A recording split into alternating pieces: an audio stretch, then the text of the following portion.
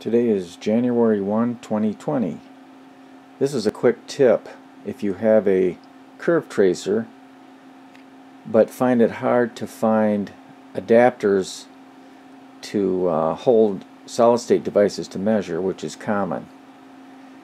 Anyway, here's the first tip. Let's say that you have a curve tracer but no fixtures. Here's a possible solution. This one is made up of 2 banana jacks, and these brass points here are contacts out of an old light socket, electric socket. And the component, in this case 2 leads, diodes, just snap right into the holder here. And the spacing here is set up to match the input of the curve tracer.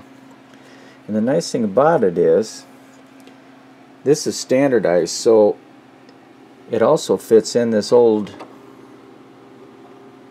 workhorse. This is a 575 curve tracer from way back. I still like to use this one.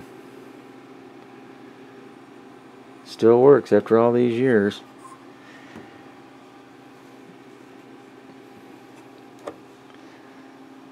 It also matches the spacing on this one. Now here's another possible scenario. You want to be able to clip it in with alligator clips. So what I did here is I took a piece of plexiglass, mounted 2 alligator clips to the contacts of the banana jacks, and they're connected with copper, just regular copper wire. So, well, here, let me make sure that we're not connecting any voltage here. You can bend these leads to fit the distance between your device. Another possibility,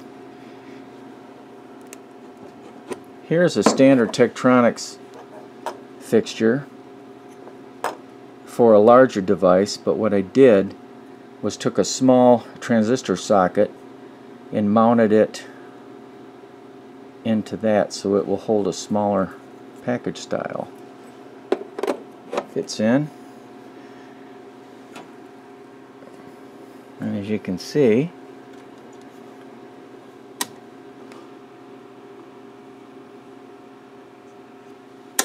there we go, works perfect. By the way, this is interesting. Just for fun, I know everybody complains China parts are crap.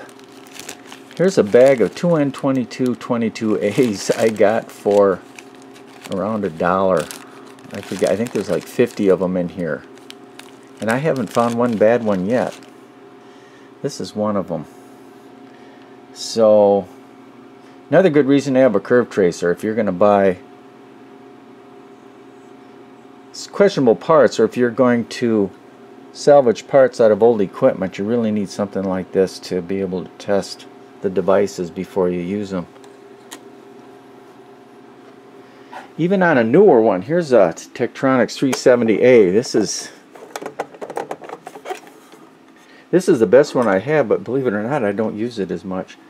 The spacing on here is the same, so you can just plug in your device.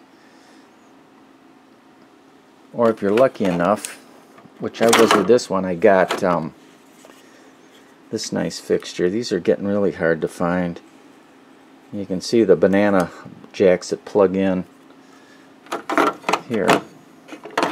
This can be a nuisance, although you should always use it for safety, of course.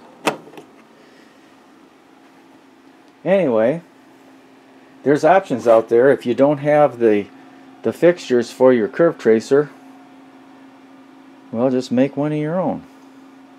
Anyway, that's all for now.